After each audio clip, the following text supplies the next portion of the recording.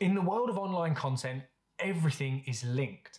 And with Microsoft Word, you can easily add a hyperlink to ensure that every connection is complete. Whether you're writing copy for a website where hyperlinks are essential to enable navigation, or you're simply trying to direct readers to useful links for further resources, you'll need to add hyperlinks. Here's how it's done. I'm using Microsoft Word for Mac. The steps in Microsoft Word on Windows may be slightly different, but you'll still be able to follow along.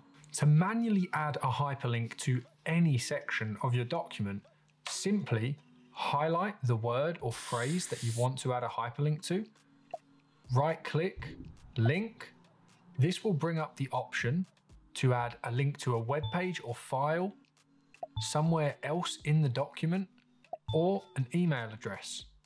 If you want to link your reader directly to a web page, have the URL ready and available, copy and paste it into this box, click OK. And to test the link, simply click on the link. If you do want to link to a file on your computer, this will only work locally. Somebody else reading your document on a different machine or network who doesn't have the file on their machine or network won't be able to successfully link to this file. However, if you're making notes for yourself in a document that only you will use, you can easily link to a file on your computer so you can access it whilst reading your document. Also, hyperlinking inside your own document can be really useful to help a reader access pieces of information which you are referencing within the main body of the text.